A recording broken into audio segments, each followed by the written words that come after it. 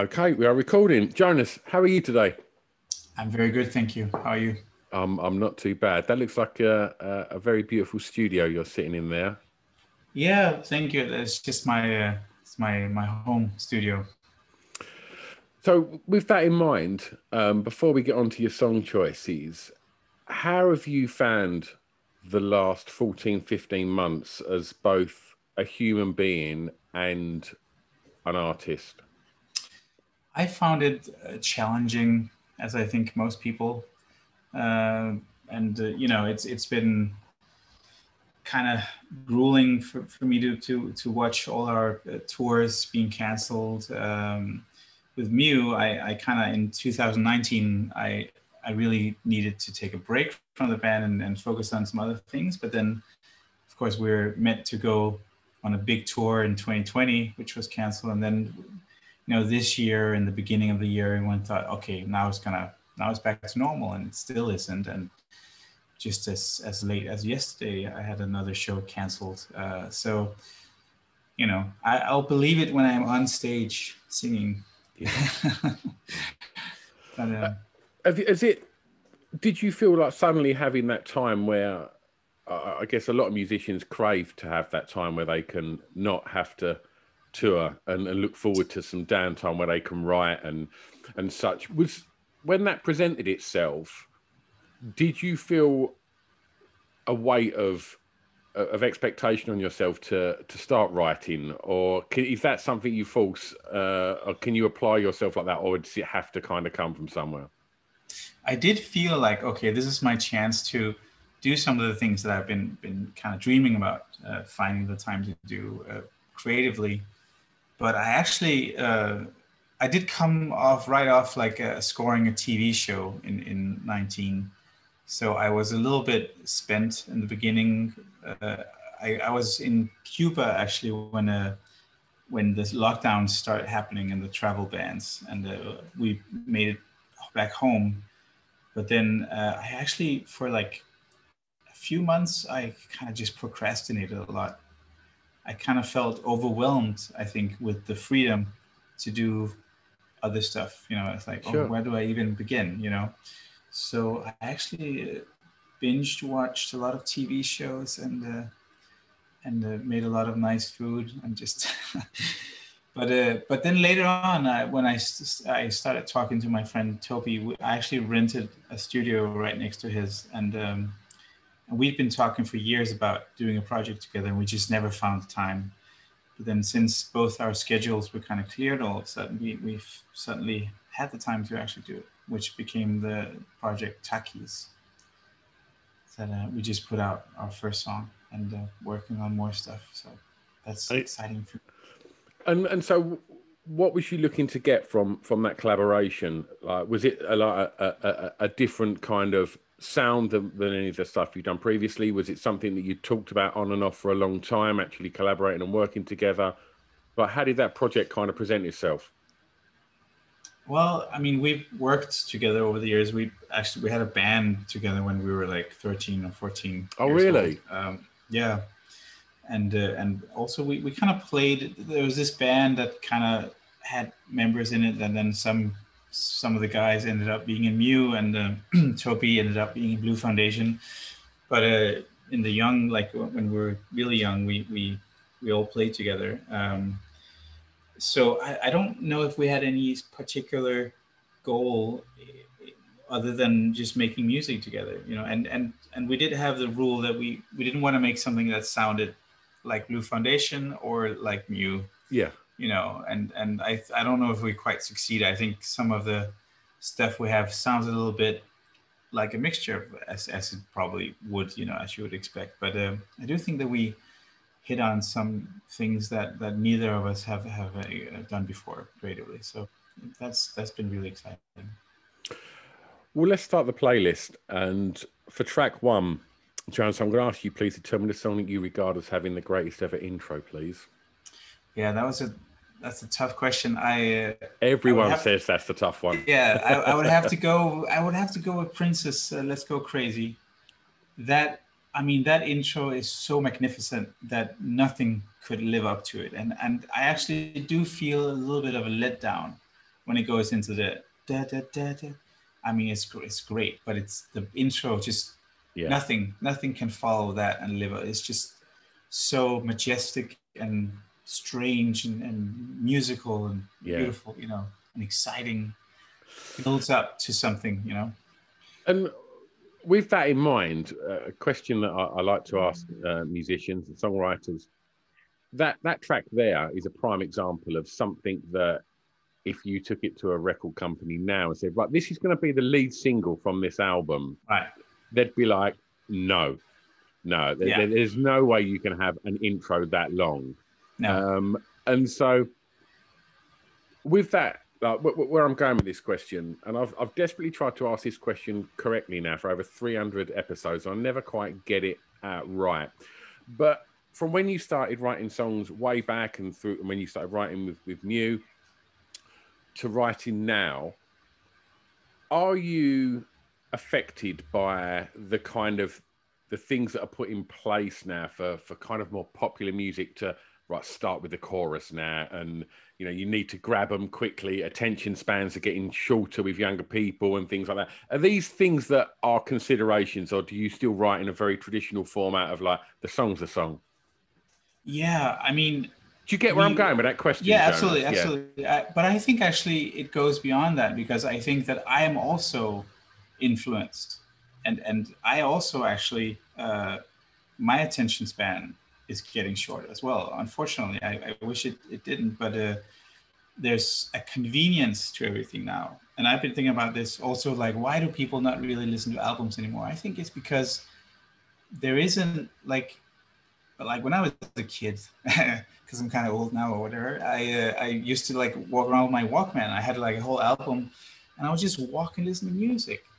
And back then I didn't have an iPad or with Netflix on it, or, you know, and I think that a lot of this TV binging has taken over what records used to be in terms of stimulants and you know, things to occupy your mind. I mean, with Mew, we've had to make single edits. I would say that's the most we've felt pressure to do something to the music. But other than that, we haven't let it influence us so much. But I think in recent years, I also start losing my patience too quickly with things, you know. And a friend of mine once said that, you know, nothing is interesting unless you're interested. And I think that's goes along with music. Is like you kind of have to invest yourself in it a little bit. Unless it's just really kind of stupid, straightforward. Like if you want to have something that's worthwhile, you have to actually invest some time and some energy into getting to know it, you know. And I think that is really slipping away from the world, unfortunately. You mentioned about people listening to albums, you know, in their entirety. Rather than going on iTunes and cherry picking tracks or creating playlists on Spotify. When you put in a record together, do you still approach the track listing in a way that you wish the album to be listened to as a body of work? Oh yeah, absolutely. I think the order of songs is very important. We've done one album in Mew where all the songs kind of segue into each other. But even with the ones that don't do that, it's important. I think it's at least, you know, you might as well put the effort in, even if people are not going to listen to it like that. If some people choose to, you might as well give them the perfect running order, right? Absolutely. So we try hard to do that. And I think that's, you know, when you said you'd walk around listening to, you know, your Walkman and things, it's like I was very much the same. And I've got songs now that when I hear them and it finishes on the radio, I presume that I know what song's coming next because of them years and years of listening to them in a certain sequence. Do you know what I'm saying? Absolutely. Yeah, I feel the same way. Okay, well, let's take you back to the formative years. And I'm going to ask you for track 2 to tell me, please, the first song you remember hearing that had an emotional impact on you. Yes, I think that, you know, my first memories of music was obviously the music my parents were listening to. My dad listened to a lot of Beatles, but I think Kate Bush is the first thing that I sort of clearly remember sitting in the back of my parents' car and listening on their car system. And it was, you know, her compilation record, The Whole Story, where I think she actually re-recorded some of the vocals for some of the songs. But that's all I knew of her was that album. And it had obviously Cloud Busting on it and Running Up That Hill. And they were like, I didn't necessarily understand what she was singing about, but they felt like little, like stories, you know, like otherworldly things. Fairy tales, yeah. Fairy tales, yeah. And that really connected. I think that was, even not knowing what she looked like, she was my first crush. You know? Yeah. Yeah, and I think that it's really weird. I think like just that initial thing with Kate Bush is just sonically, it just sounds like nothing else. Yeah. And I think, and then you start to kind of peel the layers of the onion and you just get lost in just another universe of absolute magic. Right? And she's great because she's so experimental in her approach, and yet she never gives up, like, it's always just great melodies as well, you know. Yeah. It's not weird avant-garde, which can be amazing as well, but it also is pop music, you know. Yeah. And it's just, and it really, and it's always like it has your heart by the strings, you know. So she's, yeah, she might be my favorite artist of all time.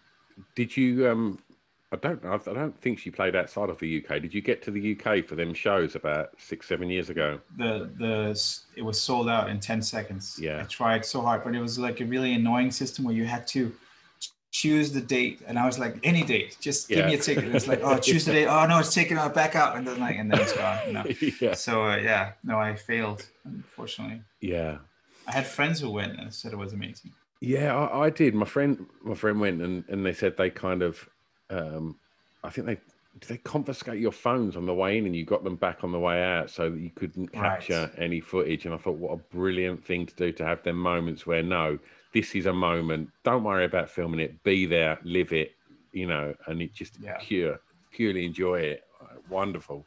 I had some friends who went and they said, like, in the intermission, we were just standing having a drink, and then Wendy Smith came over from Prefab Sprout, and we said hi to her, and she was really, and we talked for a while, and then one of the other guys from Prefab Sprout, and I was just like, because I'm a big Prefab Sprout fan, so that would have been just an extra, Has Paddy been quite influential on you then as a songwriter? I think, in some ways. I mean, I love Prefab Sprout. I actually.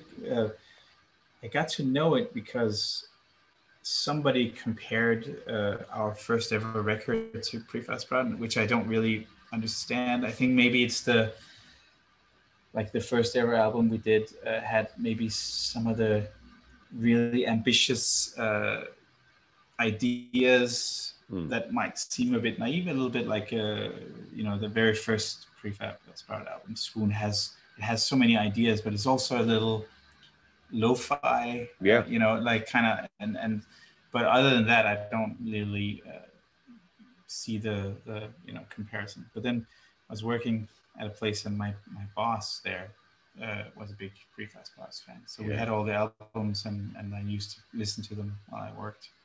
So and it's just a beautiful body of work. Absolutely. Staying in the early years, Jonas, I'm going to ask you, please, for track 3 to tell me a song that reminds you of your time at school, please. Yeah, my time at school, I mean, right around the time that we figured out that we wanted to be a band was probably like the 8th grade. It was like 13, 14 years old. And at that point, I was really into the Pixies. I had a friend who was a bit older, and Nirvana had come out, and he was like, yeah, that's cool, but check this out. And then he lent me, I think it was Doolittle and Bossa Nova, and I just became obsessed with it and had to have everything that they made, and even all the B-sides. So yeah, I was really obsessed, and still a huge fan of the Pixies. So I would have to go with Pixies. Yeah, excellent. Are you going to go Wave of Mutilation or Valoria? What are you going for? Uh, I'll go Wave of Mutilation. Wonderful, Yeah, yeah, wonderful. Just as we're being nostalgic and looking back here, I just want to ask you what your thoughts are on nostalgic tours. Reason being, over recent years, I've been to see the Pixies perform Doolittle, yeah, and Lemonheads to do Shame About Ray, and all sorts of bands from them years of me being a teen and loving it. And James yeah. Addiction, all these bands have come and toured that album. I just wonder, what your thoughts are on bands doing that. I think it's cool. I mean, we did it ourselves actually in Hmm. 18. We did with the Fringes album, and it is kind of, it's nice to, for people, I think, to have the opportunity to see, to sort of hear a whole album, a favorite album live from start to finish. I think that's a cool idea. Absolutely. There was a point when we started talking about it, when I was a little against it, because I said, like, isn't this kind of what bands do at the end of their career? Hmm. But it was just a misconception. It's become much more popular to do it. I wish I'd been able to see David Bowie Yeah. do his low tour. And I saw the Pixies as well. We Yeah. actually supported them in a show in America where they were doing that Doolittle. How was So that? that was great. Yeah, it's beautiful. Oh, wonderful. I was took like my brother runs a bar in Australia, and in Brisbane, and the Pixies were playing that night, and he was just behind the bar in his place, and he said, like, I just looked up, and Frank Black just walked into my bar, and he said, and I tried to be really cool and pretend that I didn't recognise him, and he come and asked for some food, and he said he just started chatting, and he was just like, so so is this your bar? And he was like, yeah, and. And my brother said, "What are you doing here?" And he said, "Oh, I'm in a band." And he was like, "I got to let. I know, I love your band." And he said he was so cool. My brother said, "Look, I want to pay for your dinner. Like, don't. You haven't got to pay. Like, can I just get a photo with you? Like, Pixies are one of my favorite bands." And he went, "I can't let you pay for my dinner." He's like, "I'm going to pay for your dinner."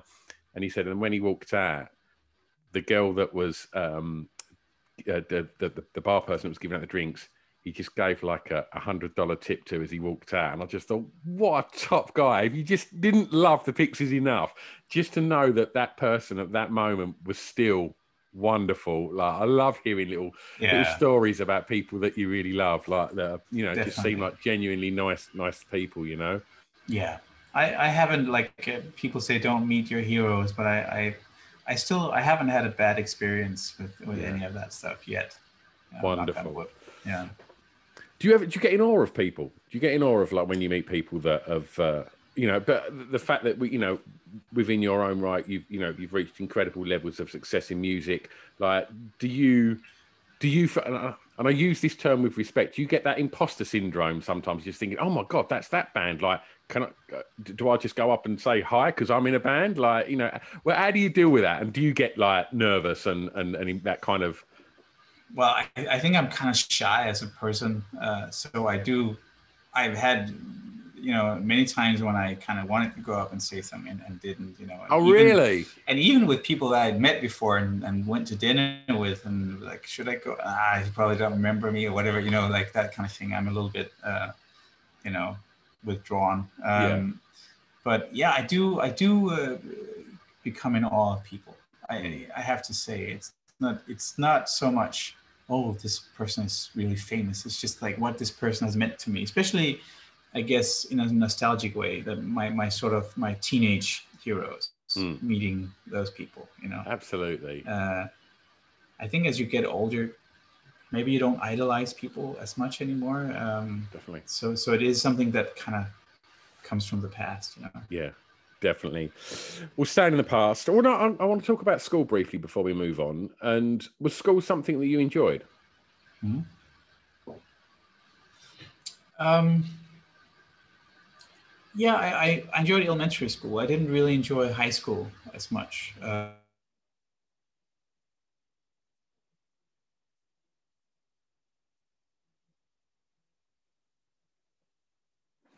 it was a weird. I didn't really feel like I fit anything like that, but I just kind of I didn't really know how to. Can you hear me? It's saying my internet connection is bad. Yeah, it paused briefly, but we're good. I think, I mean, we played in Mew already in high school, and you know, we're trying to get to play places, but our music was really not the sort of the popular stuff at that point, you know. So I don't know. I guess for a variety of reasons, I didn't enjoy that so much. But of course, the friendships that emerged from it and all that have been very valuable to me. You said that, you know, Mew was already playing shows and stuff. Was that something that you knew you wanted to do, or was there something else that you was thinking about doing as a career, or was music always at the forefront? I think that we started the band because we were a bunch of friends, and we were all kind of creative, and it didn't really start as a band. I always kind of have been really into, you know, animation and music and drawing and stuff like that. And most of my friendships back then were kind of based around that, you know, like, let's make a weird little film together or something. So that was just part of it. And then, you know, Nirvana came out, and I was really into the Pixies, and I thought maybe, you know, I could be in a band. But it wasn't like, I don't think if I hadn't had those friends at that particular time, I don't think I probably would have formed a band. It's never been like an ambition to, I want to be on stage, everyone looking at me. That's kind of a tricky thing for me. You know, for me, it's more about creating the music and expressing something. You know, do you still find it difficult, like being on stage? Is that kind of sort of a side of confidence that is always like something you have to kind of, you know, work with?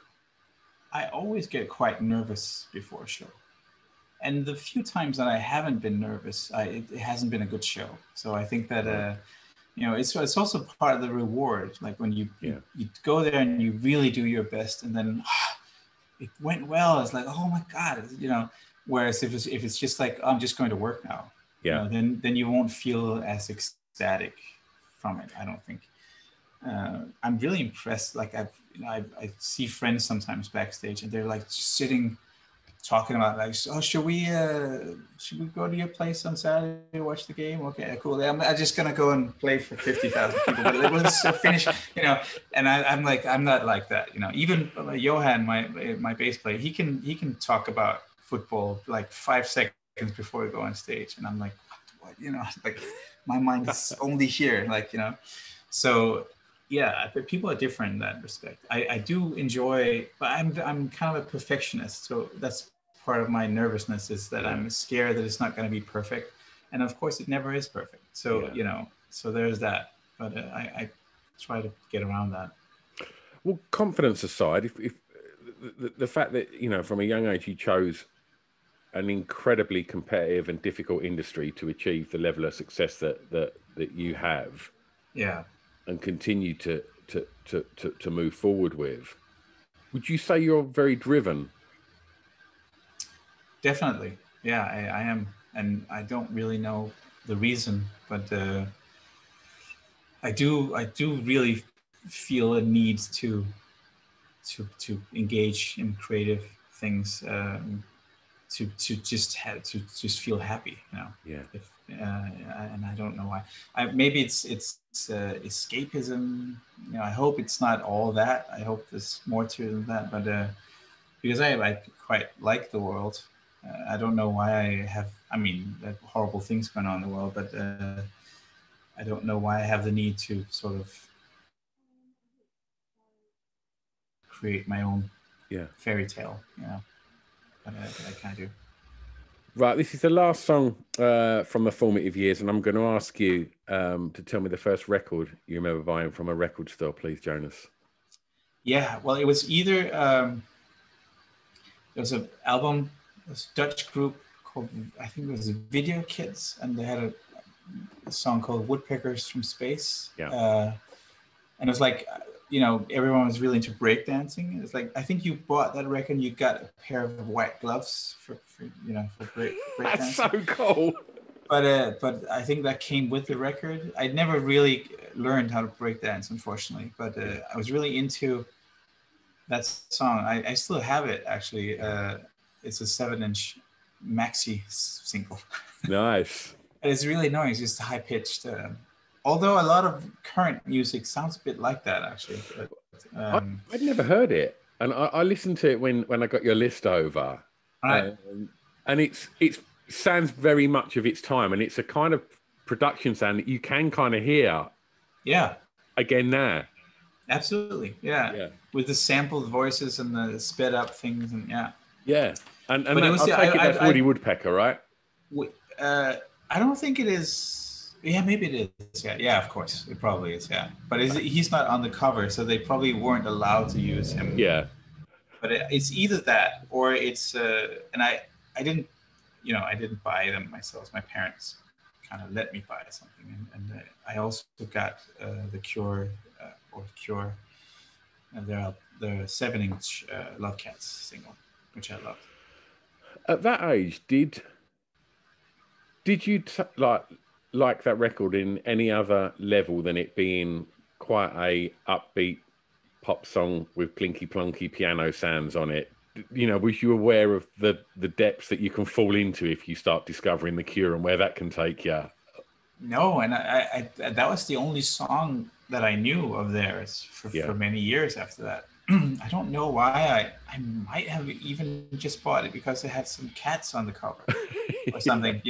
I don't think I knew the song before buying it. And actually, I remember that I was playing it on 33 RPMs, even though it was a 7-inch. So it was like slowed down. And I thought it was just so mysterious and cool. And then I was kind of disappointed when I found out that it had to be run faster. But it didn't matter because about 10 years later, they done Disintegration, and that was kind of played at that speed, and that was about as heavy and as weird as it could get. Amazing album as well. Yeah. But I didn't actually get. I mean, at that point, I think I was.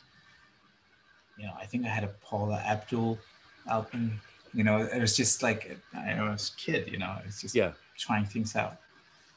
And I think that's also one thing that gets more difficult with age is you form your sense of aesthetics, and it's hard to change them after a while, or it's hard to keep them open.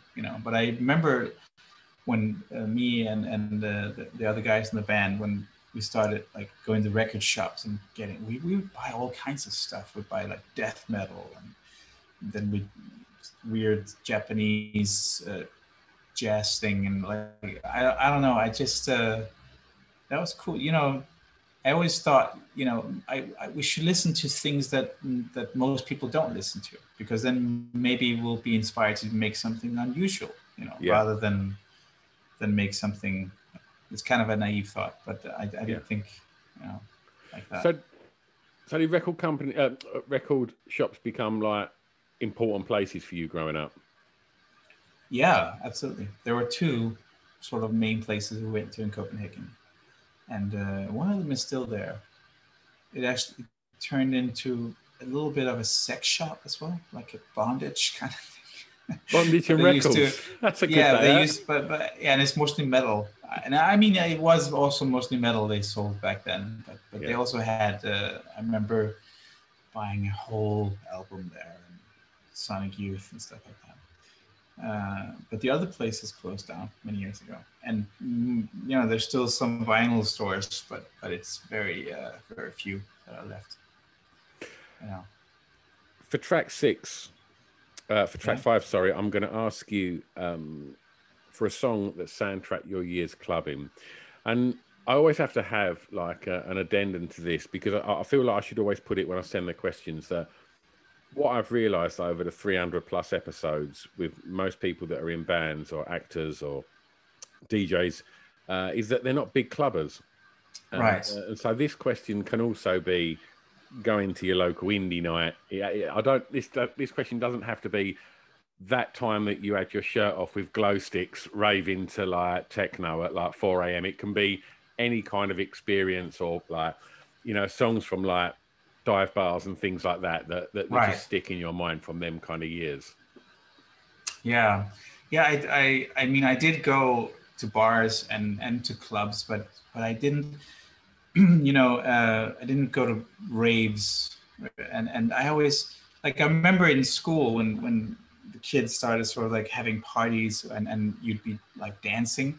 I always thought it was so awkward, and I just looked at it like it doesn't look good, you know, like nobody looks good doing this. Like, so why are we doing it? And so I think, you know, there was one girl in my class who kind of she knew a lot of cool music, so she kind of had her finger on the pulse, and I would say she, because she played a lot of, and then I don't even know how to say her name, but Nene Cherry. Nina Cherry.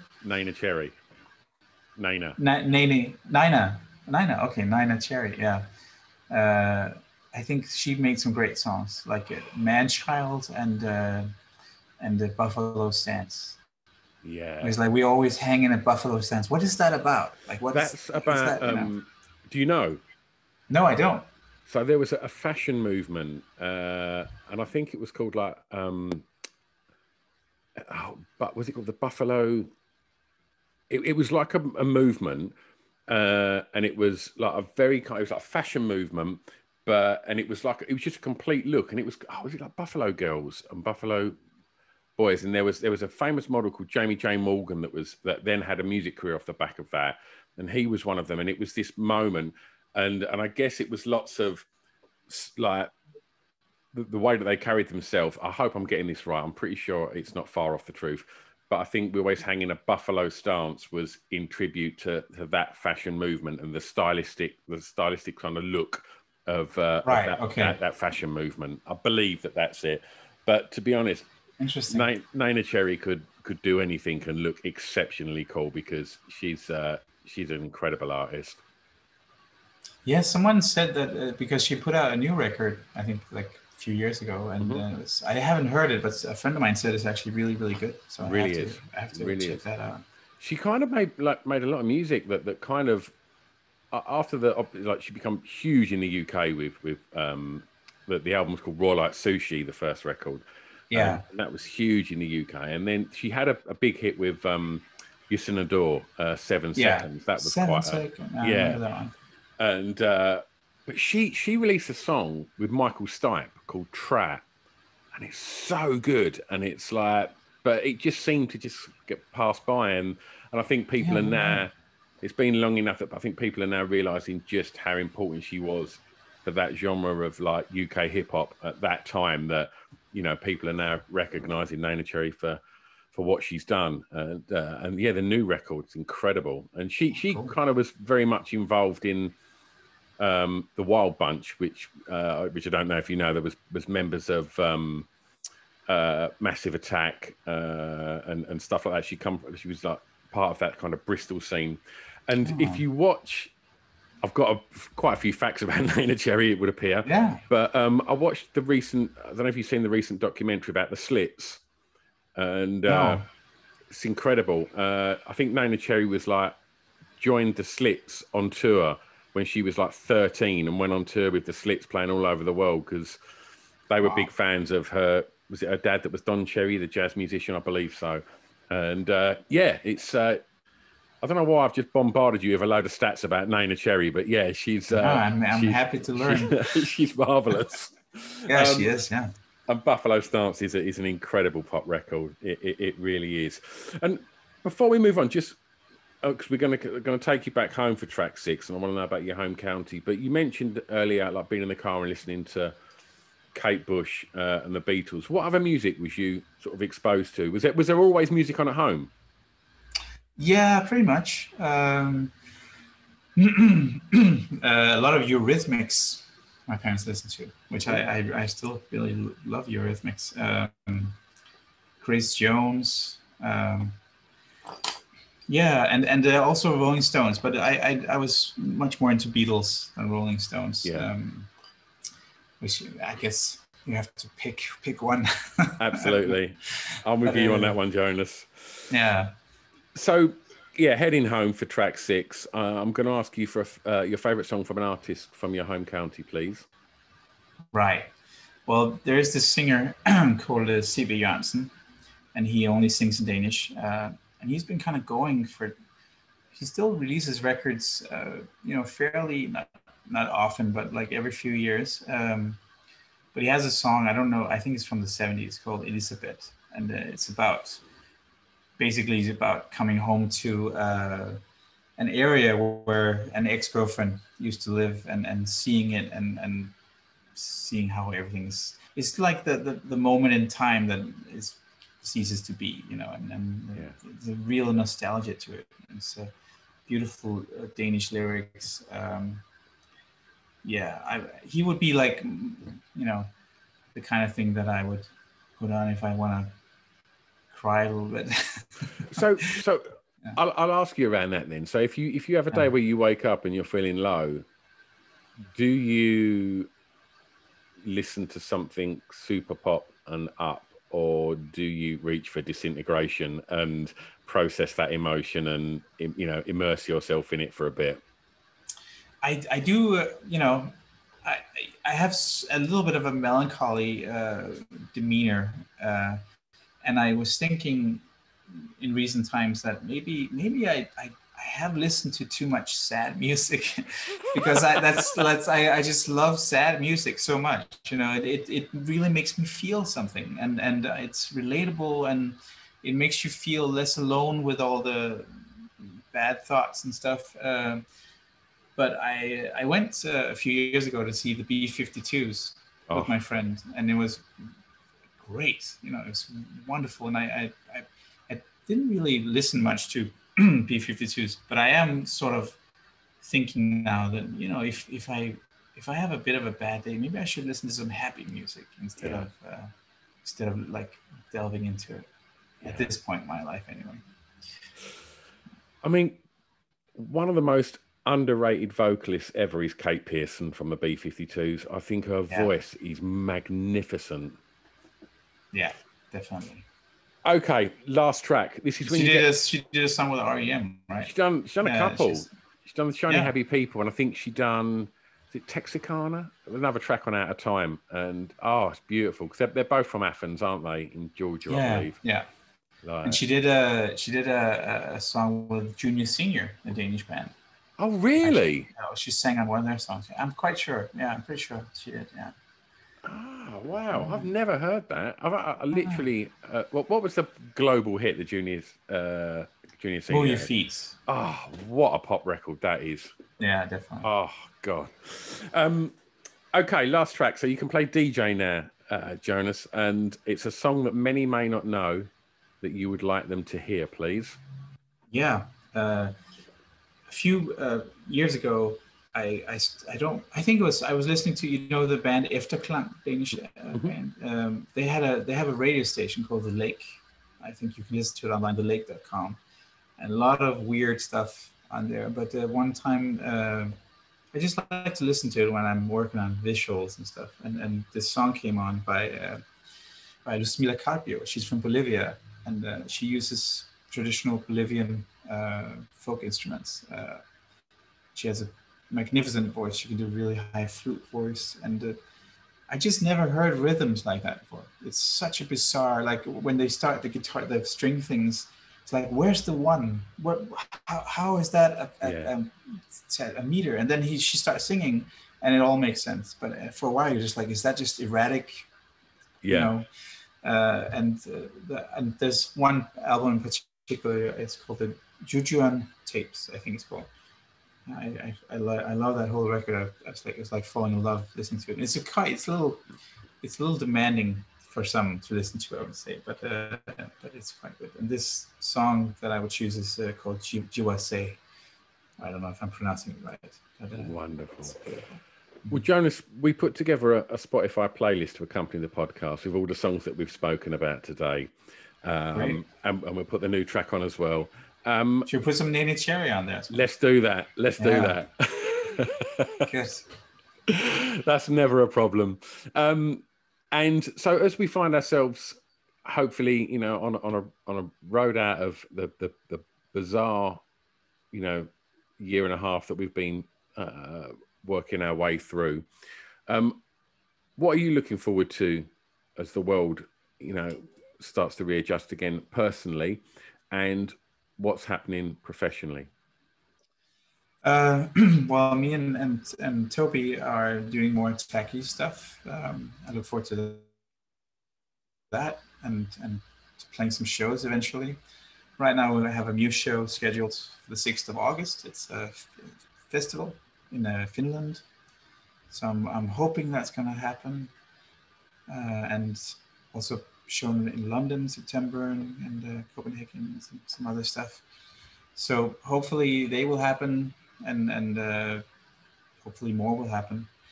And on a personal level, I do look forward to being able to travel some more again. Yeah. And I kind of been stuck in one place for a bit too long now, I feel. Yeah, I think we're all feeling a bit like that. Absolutely. Yeah. Jonas, it's been delightful talking records with you.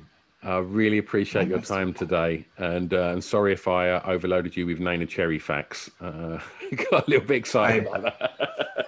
I feel enriched by it. I'm going to go and listen to the Junior Senior Kate Pearson tracks. I've not heard it. I need to hear this. Yeah. Have a lovely day.